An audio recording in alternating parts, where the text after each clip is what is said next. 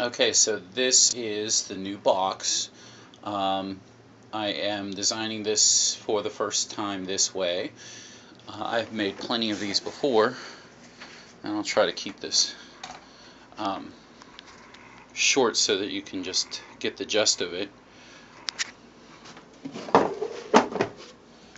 Obviously, here's where the plugs will go, and I have a diagram on my whiteboard of exactly how I want to make it. You can see that I made the top 17¼ inches. I made the height of the sideboards 13. These will be the legs. They'll be attached to the back side, and they'll be 2 feet with feet that stretch out. Oh, I think I made them about a foot. So this is only going to be 2 feet off the ground.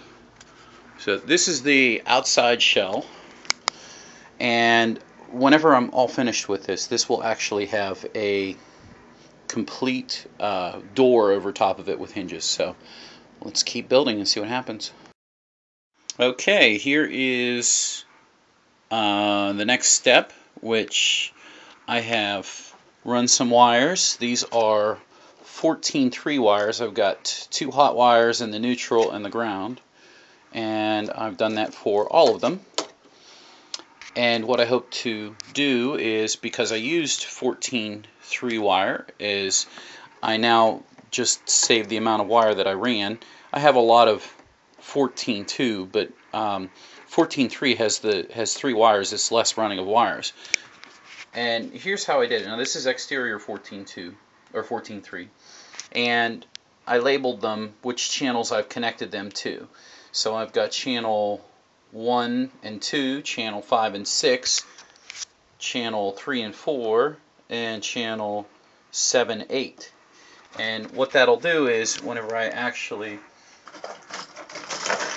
let me reach over here, I'll hook one of these guys up here, and the top row will be 1, 2, 3, 4. Bottom row will be 5, 6, 7, and 8. So that's how it's going to go. Let me flip this over, and you can see here are the cords bent underneath here. Never the neatest wirer to ever do this, but I'll connect all of these and ground these right to the box, all of my ground wires. You can see that I wired in series, and I kept everything together so that it doesn't get disorganized. But you'll notice there's only one neutral wire going to each plug, and that's because each outlet I won't have to snip the little tines that are on. See this? There's that little tine right there. Then there's a little tine right there. And what I'll do is I will, on this side, I will snip the one, I believe that the left side here is the black. I will snip the black side, but I won't snip the right side, and that way it'll share a common ground between the 2 plugs, thereby saving me more wire and more of these little female spades that go onto the male spades. So that's the progress so far. Alright, and here is the finished wiring project to the card.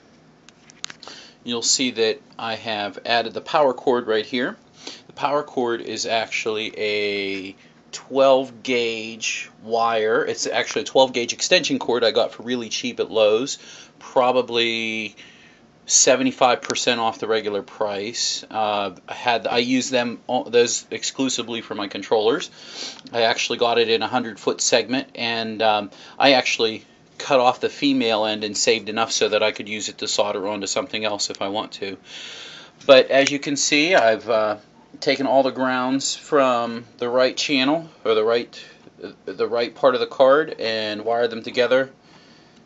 And all my grounds are actually grounded to the box right here. Then I have the left grounds, those are here, wire knotted together with its own separate ground wire. So there's 3 ground wires. The third one obviously is coming from the outlet. And I think this is probably the neatest one that I've ever made. Also, I think I showed you before, I labeled the wires actually coming in. I labeled them down here as well on the other side. You can't see them. But the reason I labeled them is because this card in particular gave me some trouble.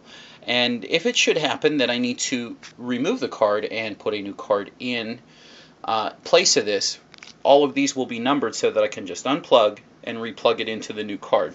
Should I have to, let's say something broke and I had to ship it back to Rama, then it's no big deal. Alright, and now I just flipped it over, and obviously you can see the labels. So this is 1 and 2 going back to here, 5 and 6 going back to here, 9 and 10 will be here, and then 13, 14, and then obviously like I numbered them so that I don't have to think about it whenever I go to cutting and splicing and doing all the wiring and so forth. So next step is to wire all of the wire in all the outlets. And here we are. We have the final product.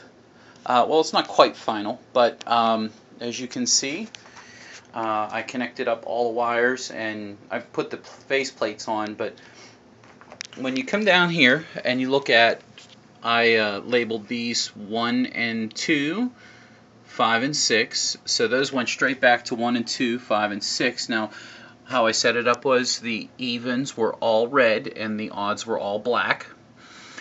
And you can verify that through just looking how you wired it up. And as long as you stay consistent, you can have pretty much simple way of matching them up. Let's say this outlet goes bad. I can strip this off, pop it off. I left enough wire inside that I can cut off where I slid it in to the actual back of the outlet. I can cut it off there, put a new outlet in, screw it in or push it in, and then put it right back in and get it right back out to the display. But pretty much these are all black. All the evens are red. So it's black, red, black, red, black, red. Pretty simple. Yeah, I didn't even bother trimming these off because, you know, what the hell. Nobody's going to see them because when I'm actually done with the box, I still have a door. I'm going to put some hinges right over here, and it'll have a open door. Now you'll notice that there's a steepness to this box, and that is so because the bottom is open, obviously, for a reason, and that's so the extension cords can lay down below.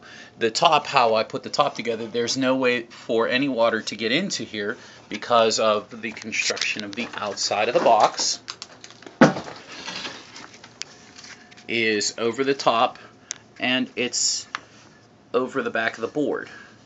And what I'll actually do is I'll go through with silicone and I'll run silicone into all of these crevices, and when I put the door on I will put some weather stripping right along here. The outside of the box gets painted. I have green and red paint so I can paint them. And this was a free box, this cable box. And then I have some legs that I will build and attach. I'll build and attach some legs that will go right here along the side here and along there. And it'll sit on the ground nice and easily. No issues or nothing. So that's the project. It'll be ready to go out in the display for next year, that's for sure. Alright, hope you enjoyed this.